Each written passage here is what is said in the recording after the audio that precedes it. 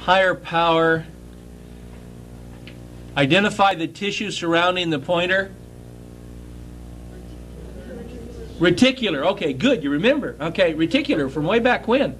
Okay, and reticular tissue is very common in and holds these delicate lymphoid organs together.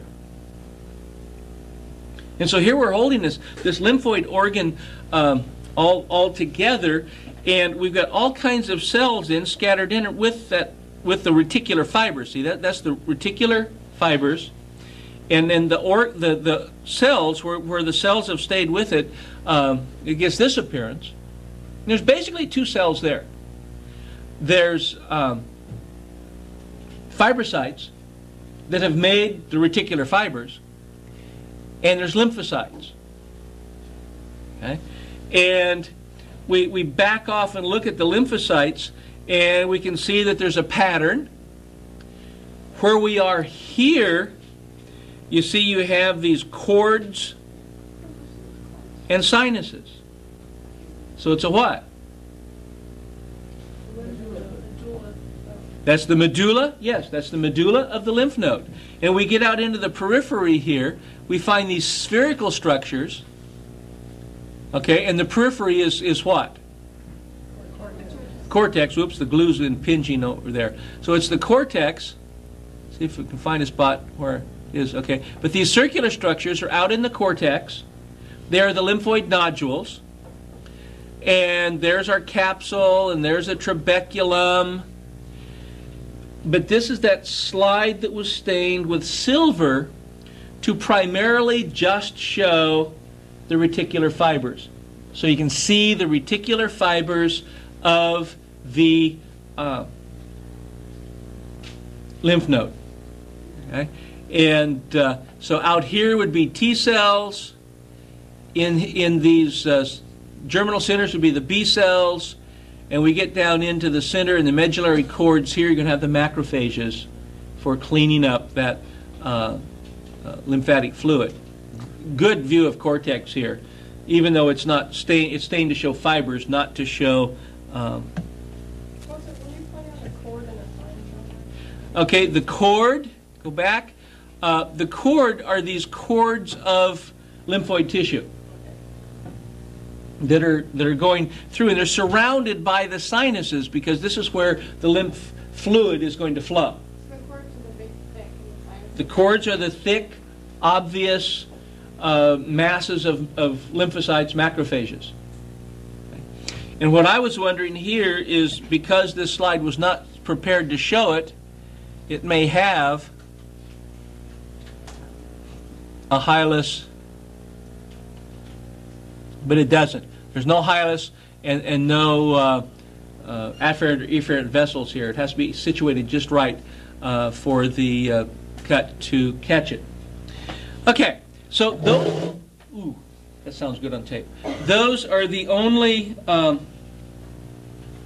we have Mary right in the middle of the film. Get out of the way, Mary. People are paying money for this. Okay. What I want to do is go over some charts here and show you the highlights on some charts. We have the circulatory system chart here. Nervous system you can ignore now. You know that. You're experts in nervous system already, right? Yeah. Right. Okay. So we can look at the circulatory chart, and this one has a lot of vessels on it. Too many. Okay. Now, Kim will try and follow where I'm pointing with this thing, and we'll see. Go to the center here. And what are we going to try and see on this? Major vessels. What do we have here? Aorta. It bifurcates into the two what? Common iliacs, which each bifurcate into the what? Internal iliac and external iliac. Down about here, the external iliac turns into the femoral artery. It's going to go down. It goes behind the knee as the popliteal artery. And we get branches down here into anterior tibial and posterior tibial. Okay? And that's as far down as we'll take it in terms of names of arteries there. But we can see those major arteries pretty clearly. We come back up to the heart and go above the heart. The main plumbing right there is kind of obscure, isn't it?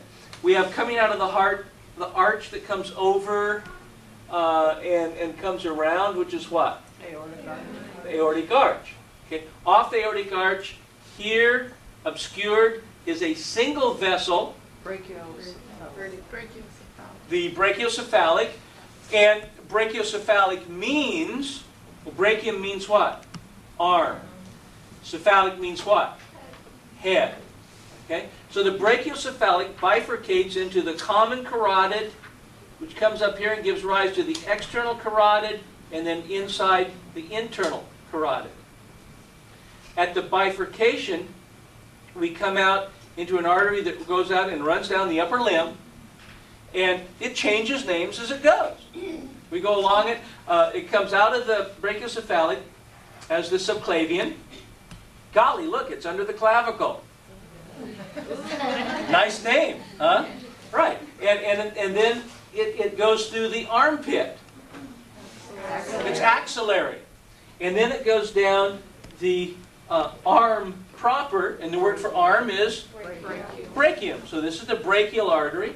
And again, it bifurcates, and it's on the other side. We can see it better. So over here, what, Kim? You can say something. Okay. This is like really hard to get up and down, and it's like really jerks. Okay. Okay. So I don't know. Sorry. Grab it by the handle way at the back. I know. It just kind of. I know. So sorry. Little technical detail in the middle of the film here. But you get over to the right, and you can see that the brachial comes down, and it bifurcates right in the elbow region into, okay, goes down the thumb side, which is the radial, and goes down the pinky side, which is the ulnar. Good. Okay. The veins on this particular chart, most of the veins that are big enough to identify are paralleling the same artery, aren't they? Okay? I mean, if we start from the foot, can we go down to the foot? Will that work?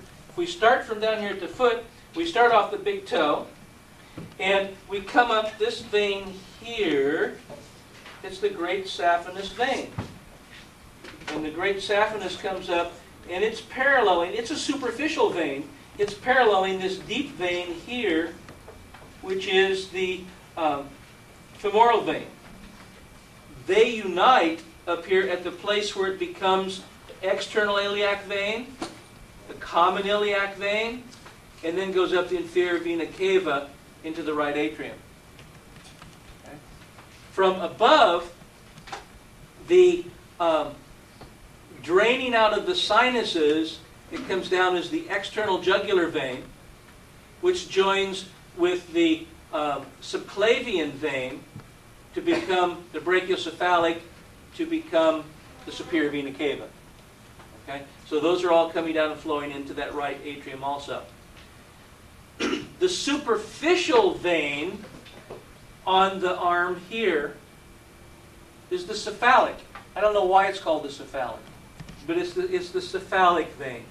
And that one, by veterinarians like it because that's the one they use in the forelimb of animals for giving IVs and stuff, because it's an easy one to get onto. But coming along with the main artery, okay, we have subclavian, axillary, brachial, and the other arm, we have the radial and the ulnar. Okay, this region in here, in the front side of the elbow, is called the antecubital. And one of the main veins, this one coming across here, is the antecubital vein. And that's a really important one if you're going into any healthcare stuff, because that's where you stick a lot of needles. Okay, is you do like to do blood drawing and stuff there in that antecubital vein. Is that the one they also call median cubital? I think it is, Okay. median cubital. That's what they called it. That's what they call it in our book.